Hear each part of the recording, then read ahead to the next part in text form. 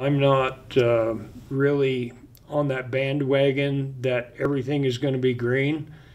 I mean, with the snowstorm we had, you have people stuck out there in those electric cars, they're in trouble.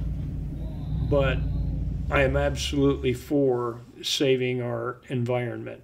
The wind doesn't always blow and sun doesn't always shine, so green energy isn't always reliable. One only has to look at California and Texas, states that pay some of the highest energy rates in the country and suffer from power shortages, usually at peak temperatures when power is needed most.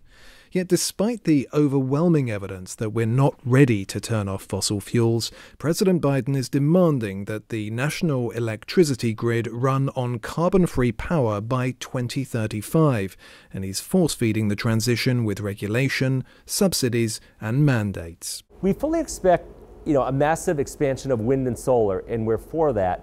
But to complement that wind and solar, if we're going to shut off the fossil sources over time, we really need a source like nuclear that's emission-free and that's running 24/7.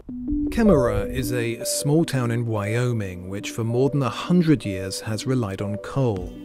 That's scheduled to stop in 2025 to be replaced by a reactor project from TerraPower, a company backed by Bill Gates costing around $4 billion, with half the money coming from the US Department of Energy's Advanced Reactor Demonstration Program, according to CNBC. Earlier this year, the Associated Press visited the site. Just like in a coal plant where you'd have combustion, instead we have fission creating the heat.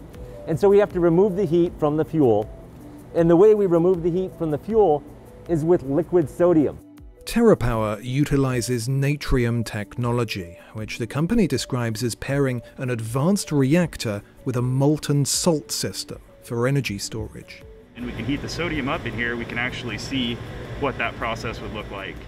We think sodium is really a superior coolant. It has great attributes for efficiency and for keeping the reactor safe. To help visualize the process, a simple animatic on the company's YouTube page demonstrates how the natrium reactor creates heat, which is used to increase the temperature of molten salt, then deposited in a hot salt storage tank.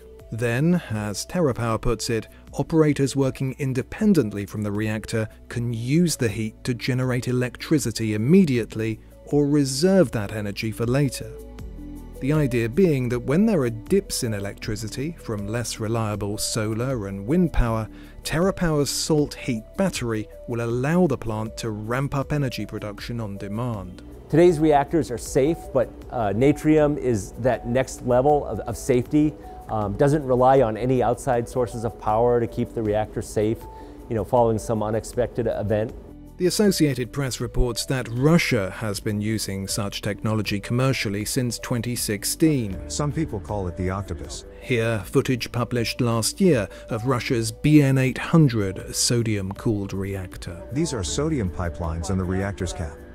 The reactor itself is 16 meters below. Before TerraPower can build the plant, it has to submit its test research to the government's energy department. But while nuclear power doesn't generate carbon dioxide emissions, some scientists and liberal activists continue to push back against nuclear. Well, there's no plan for disposal of the waste from new reactors any more than there is a plan for disposal of the waste from the existing reactors. Nevada politicians so far have blocked the Energy Department's plan to store nuclear waste at Yucca Mountain in that state. But if climate change is an existential threat to human existence as we know it, as Mr. Biden says, nuclear power may have to be a part of the transition from fossil fuels. The TerraPower plant will be a test of that proposition. For sure, today's reactors produce used nuclear fuel that needs to be managed closely. But if you look at the volume of used nuclear fuel from about 100 reactors operating for decades, and you put all of that used fuel in one place, it could fit on a football field 10 meters deep. So compare that to the amount of carbon emissions you would have faced from providing 20% of the nation's electricity for decades. And you can see where kind of the sustainability argument is for nuclear.